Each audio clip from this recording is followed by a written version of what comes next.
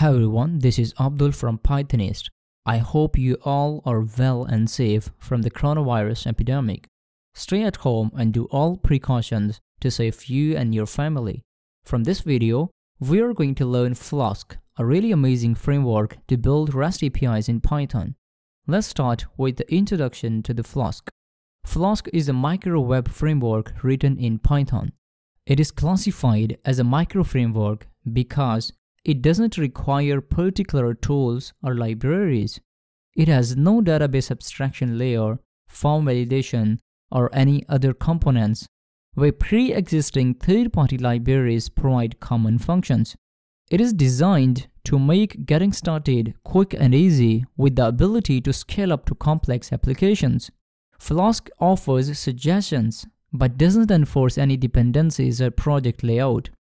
It is up to the developer to choose the tools and libraries they want to use.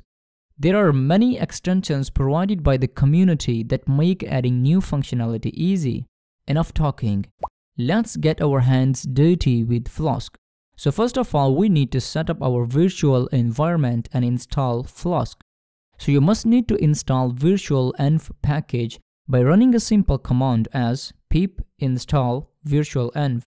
You can also install it by using brew if you're on Mac by using the command brew install virtual env.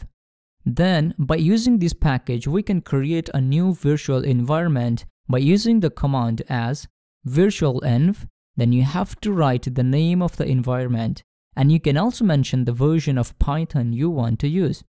Also make sure that you are in the right directory where you want to create your virtual environment. Great. Now we need to activate this by using the command as source, then write the name of your environment directory /bin/activate. You can see it's activated. Awesome. Now to install the Flask, you just need to run the simple command as pip install Flask. When you execute this command, pip will not only install Flask but also all of its dependencies.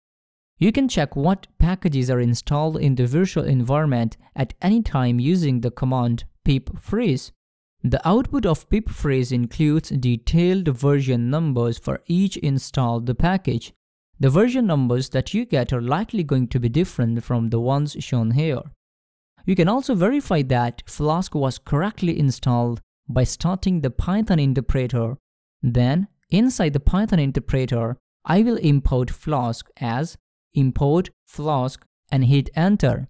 If no errors appear, we are good to go. Great.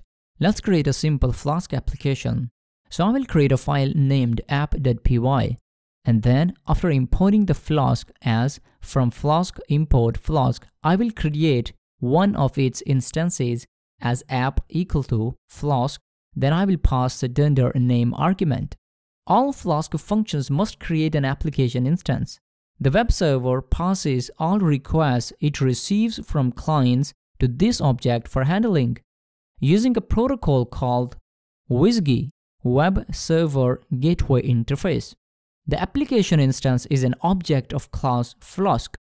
The only required argument to the Flask class constructor is the name of the main module or package of the application. For most applications, Python's dunder name dunder variable is the correct value for this argument. We will alter it but later, not now. If you want to get more details about this argument, you can check out the written version of this tutorial. I'll post a link in the description below. Great.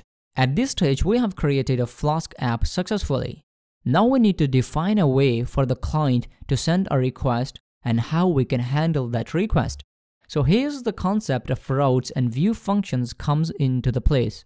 The association between a URL and the function that handles it is called a route. And when a URL accessed by a client, the Flask application instance needs to know what code it needs to run for each URL requested, and this code is called the view function. The most convenient way to define a route in a Flask application is through the app.route decorator exposed by the application instance. So I will say at app.route and pass the slash as the URL path, then define a view function as index and return a simple statement inside that. So when a client sends a request to the slash usually means the domain name or the IP only. So it will call the index function and send the return statement back as a response. That's how the most basic Flask application can be created. Great! We learned what Flask is, how we can install it and create a basic application with routes and a view function. Let's meet in the next video and explore more about Flask. If you liked the content of this video, thumbs up and be sure to subscribe to my channel and hit the bell icon so you will never miss any fantastic video in the future. Thanks for watching.